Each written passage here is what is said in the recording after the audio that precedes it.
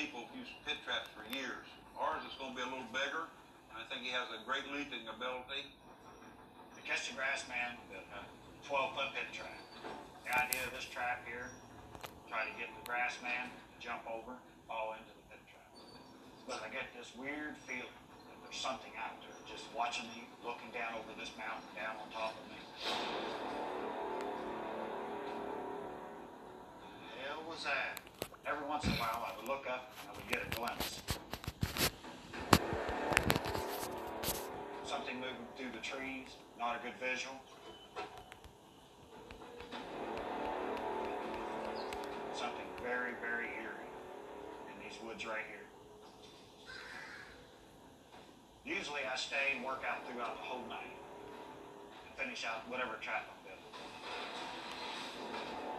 But there's no way I'm staying after dark tonight.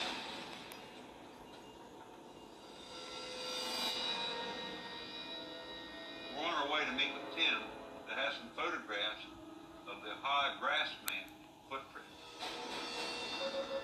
I'm really interested to hear his story about how he got these photographs.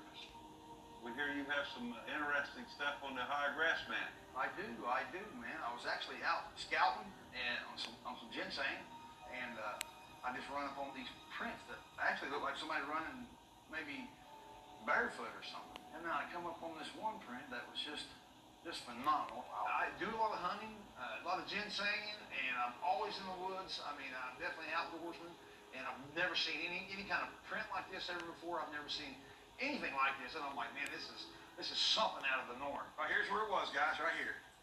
We're going down where he apparently had taken the pictures of the footprints. This is the exact spot. He's got one picture where he's actually holding the tape measure down beside the footprint, and it's measured out 15 inches, which would be an extremely large foot.